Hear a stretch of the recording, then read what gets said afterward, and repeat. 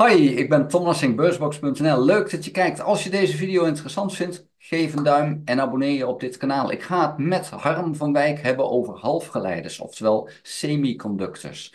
Dat is een interessante markt, want alles gaat tegenwoordig met chips. We hebben natuurlijk onze smartphones, maar we zien in alle onderdelen van de maatschappij zien we terug dat we het allemaal slimmer willen doen. Dat het met een chipje moet, daar waar we vroeger het gewoon eventjes met pen en papier zouden doen, moeten we dat nu digitaal doen. En ja, daar gaat voorlopig nog wel eventjes door. Er zijn hele interessante ontwikkelingen gaande. Ik woon vlakbij Brainport. Nou, daar is ook van alles en nog wat gaande.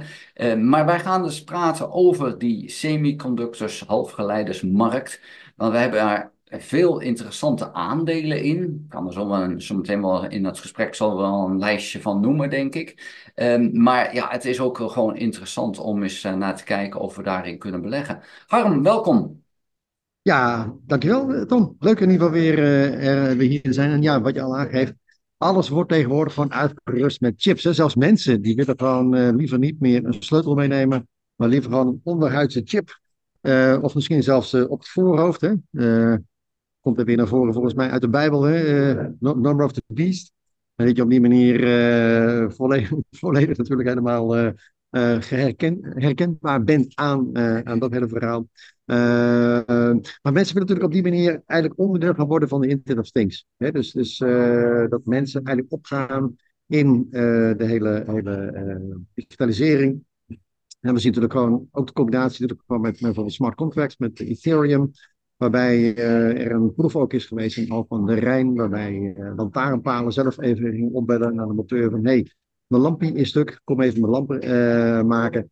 En dat met een smart contract, op het moment dat de monteur die lamp had gerepareerd, dat op dat moment dan de monteur betaald werd via Ethereum, via smart contract. En zo wordt denk ik uiteindelijk alles met elkaar verbonden.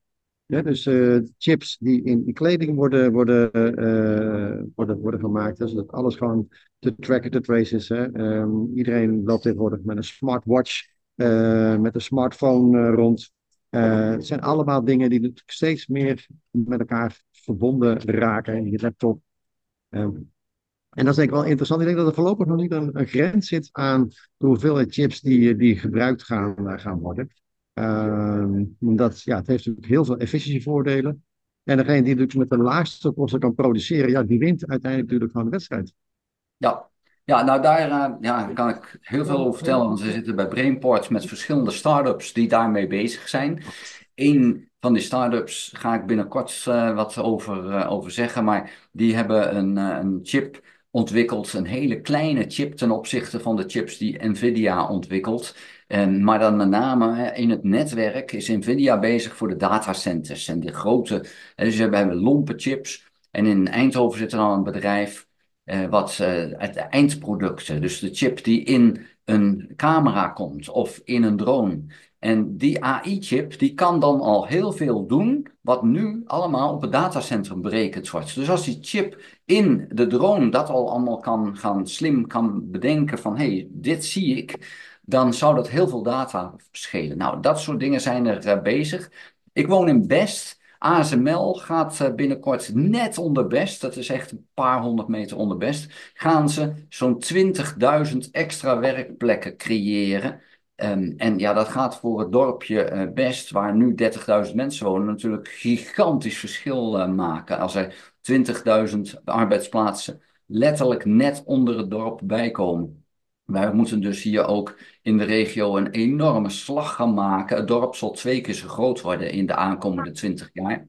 En ja, dat heeft nogal een impact. Maar het betekent ook dat, en dat is het positieve gedeelte, dat de welvaart hier in de regio enorm zal toenemen. En Nederland zit daar goed in. Met ASML onder andere, maar ook ASMI, Bezi. We hebben natuurlijk wel best wat bedrijven die hierin actief zijn en die daar ja, een rol in spelen. Niet zo groot als een Nvidia, wat op dit moment de nummer 3 bedrijf van de wereld qua beurswaarde is. Maar ASML is toch ook al een behoorlijk stevig bedrijf. Alleen de beurswaarde blijft wat achter als we dat vergelijken met de grote jongens, zoals Microsoft, zoals een Nvidia. Maar dan nog, Wel belangrijk voor de regio. En ik denk ook belangrijk om in te gaan beleggen. Maar Harm, heb jij bepaalde aandelen waar we zeggen, ja, daar moeten we naar kijken? Ja, ja. Ik ga misschien even mijn scherm delen. Dan kan ik eventjes Oh, laten zien. Oh, ik heb nog ja, geen toegang tot... nee, mag, dat moet ik mag ik nog niet? even regelen, Harm. Ik lig helemaal in de ketting, Tom. Ik mag niet eens mijn scherm delen.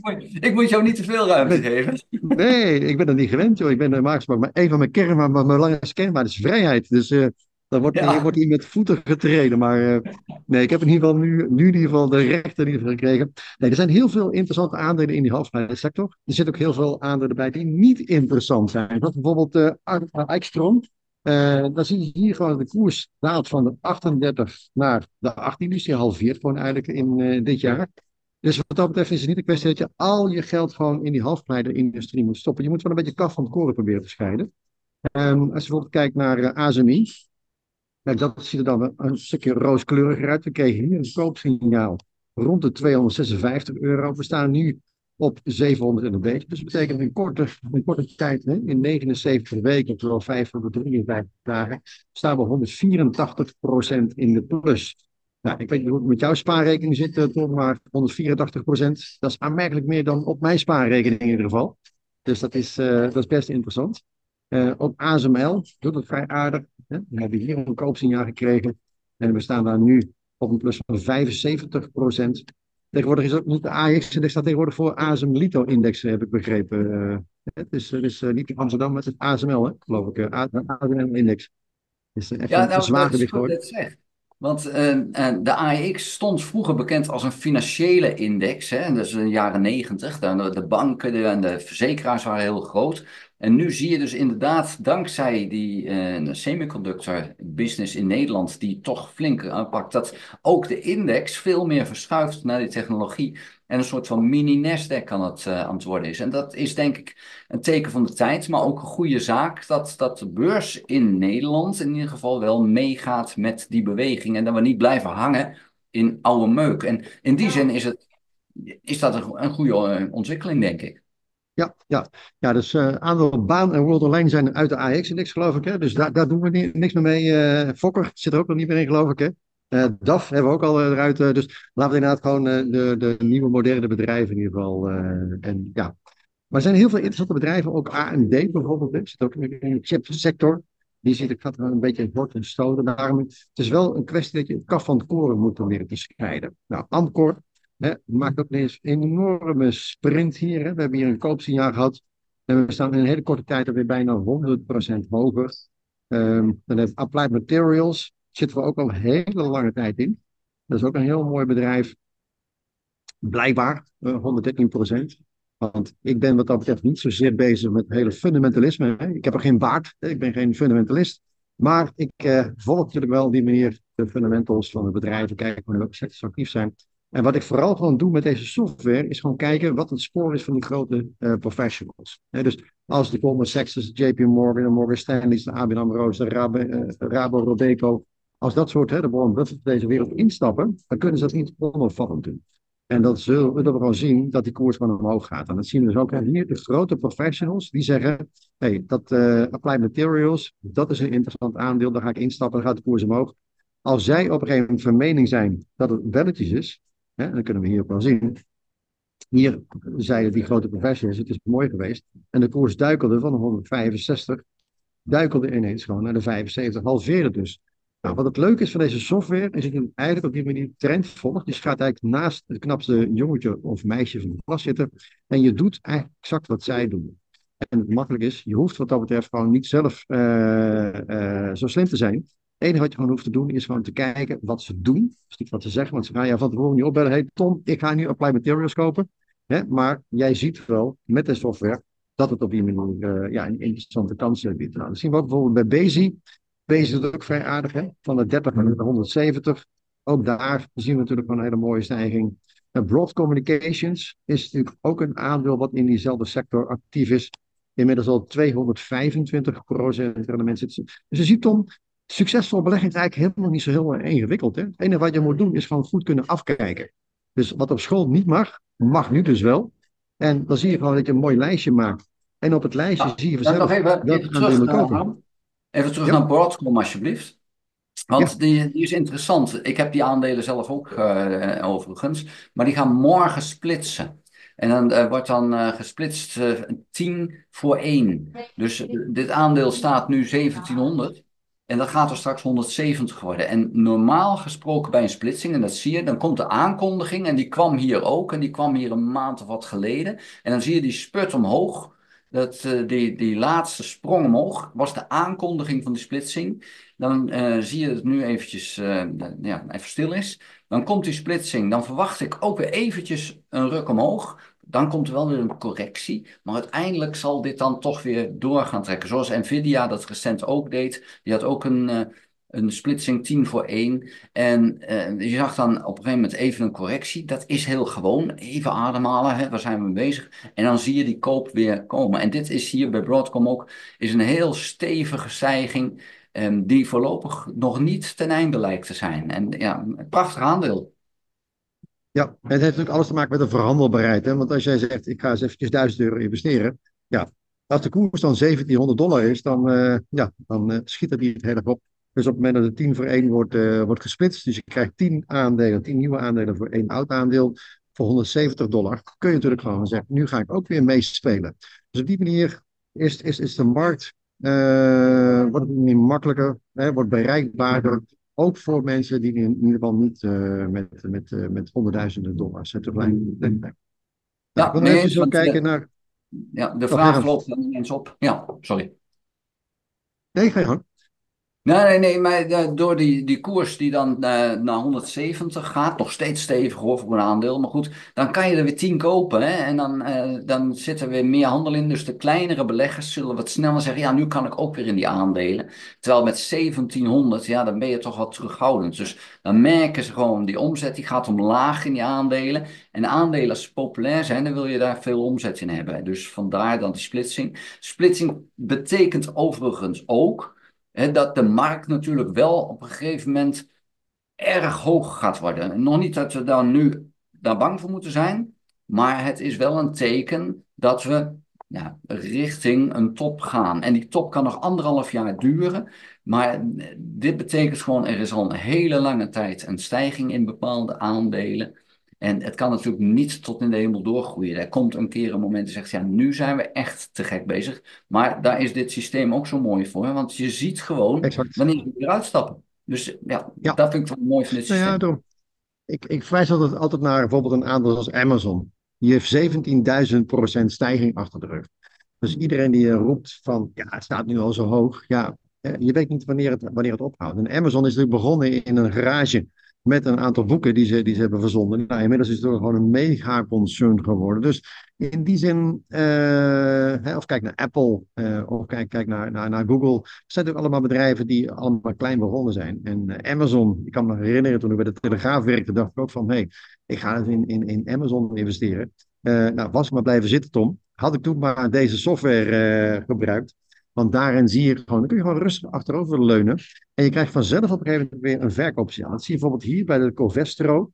Hier gaat op een gegeven moment, hier gaan die grote professionals die gaan uitstappen. En de koers, hè, we krijgen hier een sell-signaal, dat zie je hier staan. En de koers gaat vervolgens met zo'n 49% naar beneden. En het leuke is, als je het 49% daalt, moet het weer 100% stijgen om weer op je instapniveau te komen. Dus het feit dat je dit soort grote dalingen mist, en het enige wat je hoeft te doen, is te kijken naar de achtergrond. Hè. Is de achtergrond groen? Zit die in een stijgende trend? Is die rood? Dan is het een dalende trend. Nou, net zoals jij liever niet in best tegen de wind in fietst, of je kan andere dingen tegen de wind in doen, dan kun je voor jezelf bepalen. Is het gewoon ook niet handig om hier ook tegen de wind in te gaan fietsen? En waarom is het belangrijk dat je op die manier zorgt dat je die trend volgt, gaat kijken wat die grote professionals doen en op die manier gewoon ja, een koopsignaal volgt en een verkoopsignaal ook opvolgt. En dan zie je ook, hè, Elmos, Semiconductor, zitten ook best wel wat kansen. Gea Groep blijft een beetje kwakkelen. Dus daarom, het is wat ik al zei, belangrijk om het kaf van het koren te scheiden. Hier bijvoorbeeld ook, hè, in het verleden deed het aandeel dus vrij aardig. Hè. Hadden we hier een buy-signaal, gingen we hier uit met een winst van 152%. En daarna is het eigenlijk sinds ja, januari 2022 is er eigenlijk niet zo gek veel meer te beleven. Maar dan blijven we er gewoon lekker uit. Er zijn genoeg andere kansen We zien bijvoorbeeld Intel. Nou, Intel is eruit, hè? Dus daar hoeven we ook niet meer. De koers van 67, de tweede is ook gehalveerd. Iedereen denkt, ja, die chipsector is heel interessant. Nou, dat kan wel zijn, maar niet alle aandelen zijn even interessant. Geldt ook voor dit aandeel. Dat geldt ook voor nou, Kontron AG, hè, ook wat Duitse. Wat dat betreft, volgens mij, we zeggen altijd de wijzen uit het oosten, Tom, maar volgens mij komen de wijzen meer uit het zuiden tegenwoordig. Hè? ASML, ASMI. Ze komen niet meer in Duitsland, heb ik het idee. Nee, het is nu een brainport hè, waar heel veel gebeurt. Dus dat is interessant. Over Intel overigens, dat is wel aardig. Intel was natuurlijk 10 jaar geleden de grote chipmaker. En alle desktopcomputers hadden Intel erin zitten. AMD, ja, die probeerde daar nog wat aan te doen. En toen kwamen de smartphones. En die chips van Intel, die waren daar te groot voor. En het Britse ARM had toen zoiets van, nou, we maken kleinere chips die dan in die smartphones kunnen. En Intel had zoiets van, ja, zo'n klein chipje kan helemaal niks, dus wat hebben we daar nou aan? En ja, hetzelfde zoals wat met Nokia gebeurde toen die smartphones komen. Ze werden IBM, ja, weggevaagd. En ja, dat zie je dus nu met Intel ook. Dat gaan we ook zien met Nvidia. En dat bedrijf waar ik het net over had, waar ik binnenkort over ga schrijven, dat hier in Brainport zit, dat maakt die kleine chips, terwijl Nvidia zich helemaal richt op die grote dingen, moet alles kunnen. Dat is een soort van tank van een chip. Maakt dat bedrijf uit hier Eindhoven, maakt van die hele kleine chips, heel zuinig, maar dus wel voor hele kleine toepassingen aan het einde van het hele systeem. En ja, dat is iets waar een Nvidia van zegt, van, ja, daar ga ik me niet mee bemoeien, dat is allemaal klein grut. Maar dat gaat straks wel een enorme markt worden, want er zijn natuurlijk wel ongelooflijk veel drones, camera's en andere zaken die een chipje moeten hebben. Hè, en wij ja, kopen heel veel rotzooi, maar in die rotzooi zitten straks wel van die kleine chipjes en niet van de Nvidia-chips. Dus zo zie je dat die markt dan verschuift en grote bedrijven soms niet inzien dat die markt verschuift. Hè? En Nokia die dat ja, heeft gemist, die denkt, hoe kan je dat toch missen? Ja, ja, toch gebeurt het. Ja. ja. Nou, je ziet ook bij Intel. Hè. Intel stond in het jaar 2000 op $73. Inmiddels zijn we dus, nou wat is het, 24 jaar verder en de koers is nog steeds gehalveerd. Dus ja, hartstikke leuk die chipsector. Maar je moet dus wel weten, het kaf van het koren moet je weten te scheiden. En nou, dat kan je natuurlijk gewoon proberen te doen door rapporten te lezen en te kijken of jij slimmer bent dan alle analisten van de JP Morgan's, Goldman Sachs en dergelijke bij elkaar. Maar je kan ook gewoon zeggen, nou weet je wat, ik kijk wel wat zij doen. En vervolgens volg ik gewoon hun spoor. En dat is in ieder geval wat ik met deze software gaan doen. Ik heb overigens een mooi aanbod voor de kijkers van deze podcast, of de luisteraars van deze podcast. Uh, Als je dit een interessante software oplossing vindt, we hebben een mooi pakket gemaakt. Daar zit onder andere de software zit hierin voor aandelen, voor opties. Er zit ook een training bij, er zit 1-op-1 coaching bij, er zitten Telegram alerts zitten erbij, van alles en nog wat. Een heel pakket ter waarde van €15.000. En ik bied dat nu aan jouw kijkers gratis, Tom. Dus ik zal de link, die kunnen we onder deze show notes even plaatsen. Als mensen daar gebruik van willen maken, mogen ze voor mij gewoon gratis deze software gewoon gaan uitproberen en kijken of het gewoon bij je past. Past het niet bij je? Even goede vrienden. Maar als je zegt van, hey, dit is wel handig, dit scheelt mij heel veel tijd, en op deze manier kan ik van nu 5 minuten per week kan ik mijn aandelen analyseren. Ik kan op die manier gewoon een mooie lijst aanmaken met halfgeleiders. Ik blader er even doorheen en ik kijk even waar de koop- en verkoopsignalen zitten. En dan weet ik welke ik wel en welke ik niet moet kopen. Nou, zo blader Ja, je er heel snel doorheen. Nou, dit is een aandeel waar we op dit moment een koopsignaal krijgen. Dus misschien wordt dat wel wat. Hè? We volgen gewoon het signaal en we zien wel. Nou, Cotron zitten we op dit moment dan eventjes niet in. Dit is ook een aandeel trouwens waar je volgens mij liever niet in zit, Tom. Dit gaat van de nee, 68 naar de 5. Dus ik weet niet, ja, tenzij je een hekel hebt aan geld, dan zou ik zeggen, stop hier gewoon al je geld in. Maar dit lijkt een beetje een soort van Telegraaf of SNS of Fortis. Hè? Alle bedrijven waar ik heb gezeten. Waar, op het moment dat ik weg ben gegaan, is de koers allemaal op deze manier heeft het zich ontwikkeld. Ik weet niet of daar een bepaalde correlatie in is, of dat het toeval is. Maar overal waar ik ben geweest, Bink trouwens ook, op het moment dat ik ben opgestapt, is de koers ook in elkaar gedold. Dus ja, ik werk nu niet bij een bedrijf, dus wat dat betreft, ik ben nu gewoon lekker ja, vrij man. Dus, maar als ik in ieder geval weer bij een bedrijf heb gewerkt en ik ga er weg, Tom, zal ik even informeren van tevoren. Dan kun je in ieder geval gewoon lekker short gaan in het aandeel.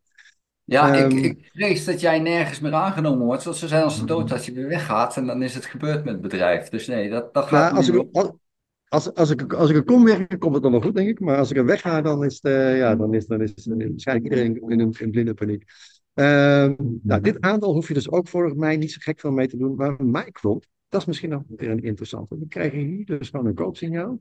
En vervolgens is de koers dus zo'n 115% gestegen. En je ziet hoe makkelijk dit gewoon is. Iedereen kan dit gewoon, Tom. Nvidia, we hebben het er al even over gehad. Ook een mooi voorbeeld. We kregen hier een koopsignaal en we staan er nu op 759% in de plus. En het leuke is eigenlijk, Tom, hier krijg je ook geen hoogtevrees. Als je gaat kijken onder die koers, zie je al van die rode stippeltjes. Dat is de trailing stop loss. Dus dat betekent eigenlijk op het moment dat de koers omhoog gaat, gaat die stoploss mee omhoog, op 20% vanaf de hoogste slotstand. Als de koers naar beneden gaat, hier wordt het eventjes spannend, als de koers onder de stoploss sluit, dan sluit je ook de positie. Maar hier zie je dus wel je gewoon ja, op je sloffen 759% rendement maakt.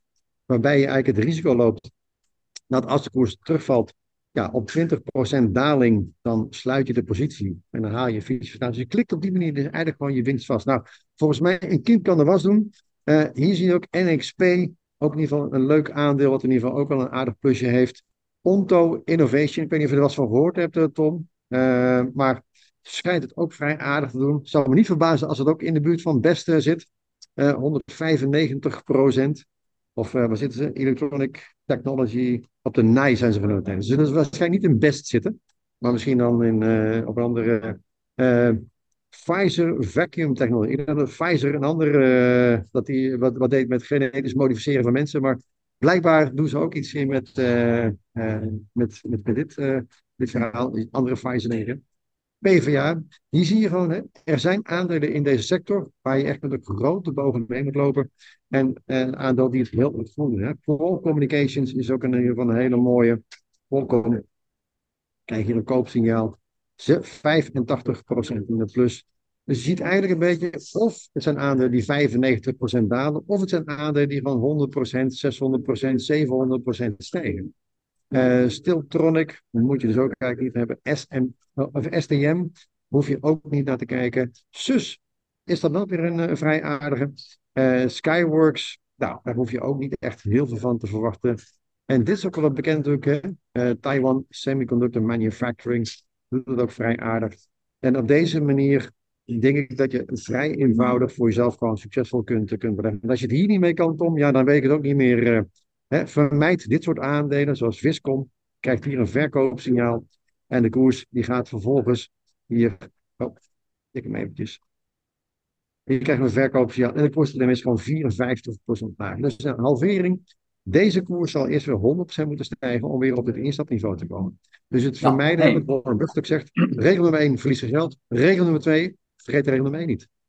Ja, Harm, dankjewel zover. Want ja, we kunnen de duizenden aandelen wel langs gaan lopen. Maar dan kan je beter het maandabonnement, het proefabonnement eventjes afnemen. En het gewoon eens gratis uitproberen. Dan kan je de duizenden langslopen. Ja, Dankjewel. Ik nodig jou binnenkort weer uit voor een volgende. Want ik heb nog op mijn lijstje staan dat we het moeten gaan hebben over smart factories. Dus daar wil ik binnenkort over gaan praten. Dank voor dit leuk. gesprek. Ja, graag gedaan. Ik vond het hartstikke leuk om te doen, Tom. Dus ik zou zeggen, heel veel succes. En ik hoop dat de kijkers het ook in ieder geval interessant vonden. En als je er ook van wil maken, kijk even in de show notes. Maak gebruik van het gratis, ja, de gratis proefperiode. Kijk of het bij je past. En ik wens je in Ja, ieder geval heel veel succes. dankjewel. Hoi. Hoi.